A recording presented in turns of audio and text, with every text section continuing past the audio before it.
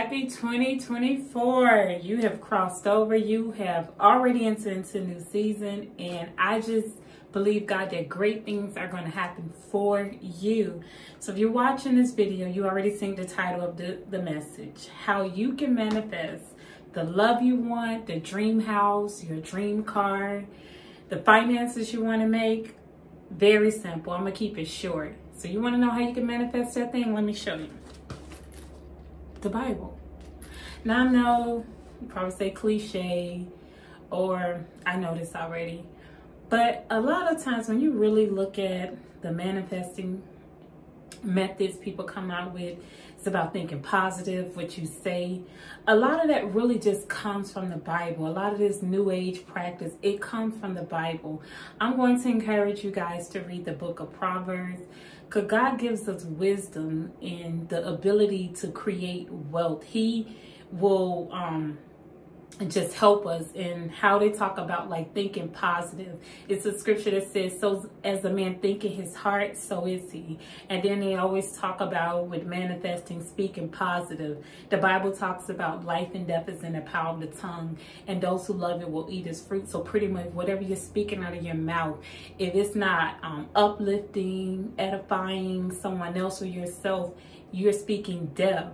So I just want to encourage someone on today for 2024. If you always doing the same thing and getting the same results, it is time to try something new. So if you want to manifest your dream house, your car, the love you want, then I am just going to encourage you to get in the word more, to build your relationship with God. Now, how many of you can really say that you tapped in, like really stood on the word of God, really been intentional with making time for God, being about God's business, and truly being obedient, and still broke, still not doing the things that your heart desires to do? How many of you can truly say you did these things and nothing happened?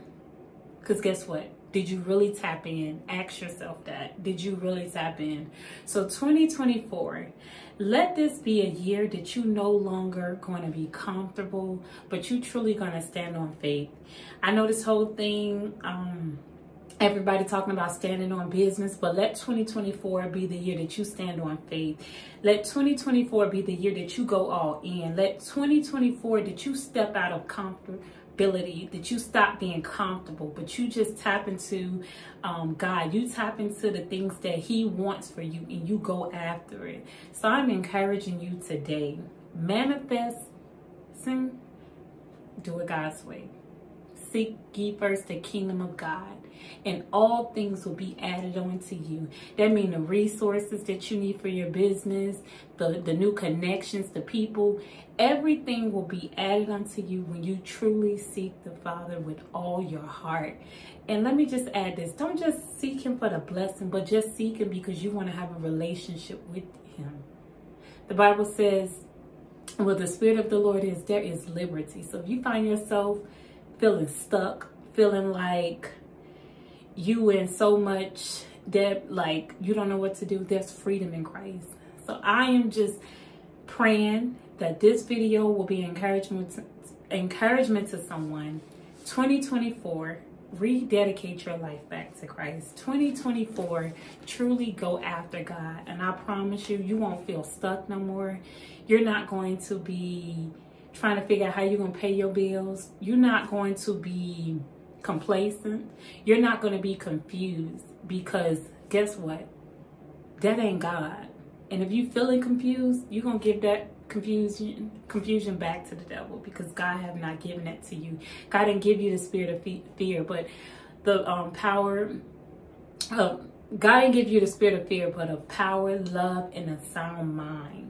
So I want you to be encouraged on today. Share this message with somebody and let them know you manifesting the godly way. You're reading your Bible. You're using and applying scriptures and speaking the word of God over whatever that issue is. And you trust in God and you standing on His word.